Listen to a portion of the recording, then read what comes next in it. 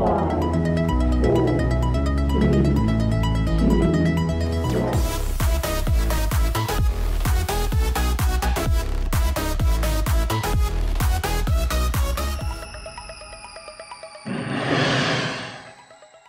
As an age grouper in the famous North Baltimore Aquatic Club with Tom Himes and John Cadigan and the whole crew, Scott Armstrong, Paul Yetter, Bob Bowman, going through that experience and using the phrase experiential learning, what are some things that you developed early on in that program that could be very intimidating for a lot of age group athletes? Yeah. The expectations are extraordinarily high. What was it like navigating that experience as a youngster? When I got to NBAC, I was 9 years old and I wasn't really like in on swimming.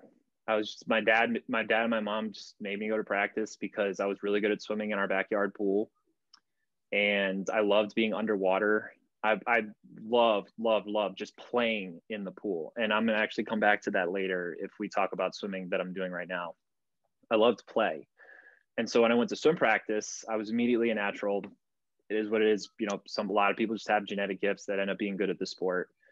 And, but I wasn't really aware, like they had this watch party for Michael at Meadowbrook for NBAC at the 2000 Olympics when he was 15.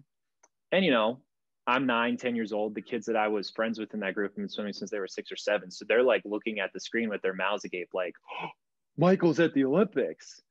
And for me, I had just come from, you know, at this time, my dad was at the Atlanta Braves. So he was on this Atlanta Braves team that was, you know, first in the AL and was about to win their whatever straight divisional title. So I didn't care what some 15-year-old was doing at the Olympics. I actually remember being like, he got 5th. That's not even a medal. And not because I was a brat, just because when you're younger, right, you think, you know, the Olympics, Olympics medal, USA is supposed to get medals as well. You know, I grew up in a household where I was taught about how great USA was at the Olympics. So I think being removed from that when I first got started was really important. It gave me a very high level of precociousness. You know, I was early on having dialogue with my coaches. John Burke was my first one, and actually Bob Bowman. They were my first age group coaches, and I remember being pretty chatty with them on a level, not, you know, not feeling like I'm a kid, you know, talking up like Mommy, Daddy. It was more just like, you know, like I felt like I was speaking to them actually from a young age.